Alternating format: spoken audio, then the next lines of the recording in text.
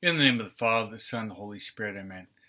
In our spiritual life, we have basically three enemies that we have to encounter and conquer so that we can make it safely home to heaven. They are the devil, the flesh, and the world. Here's a statue of Saint Michael the Archangel, which you can see him. He's stepping on the devil. These are three ways that the devil can attack us. When we're in the state of desolation, which means we feel sad, discouraged, a lack of faith, a lack of hope, a lack of charity. We feel that people don't understand us. We just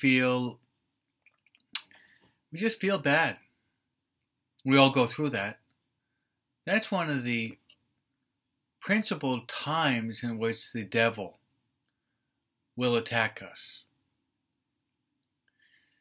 St. Ignatius would say in the rules, when in the state of desolation, we have to be more vigilant. We have to pray all the more. We have to examine our conscience to see why we're in that state of desolation. We have to apply ourselves to some type of penance. Because Jesus said that some devils are kicked out, are expelled only by prayer and by penance. Another opening of the devil, and St. John Bosco mentions this, is by means of a story in the diary of St. Faustina. St. Faustina in the convent saw a devil that was running back and forth in one of the corridors, and Jesus wanted her to stop the devil and ask the devil what was the best way, primary way that he was able to get into the hearts of individuals, specifically those nuns, but this can be applied to us.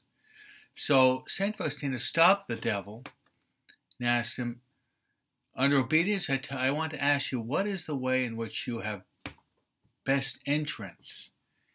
And he said this: laziness. But in this convent, I cannot find a nun that is lazy.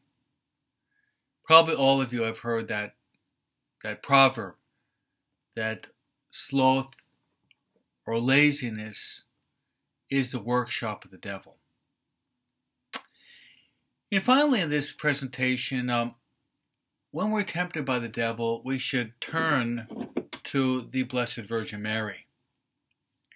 Turn to Mary and pray the Hail Mary.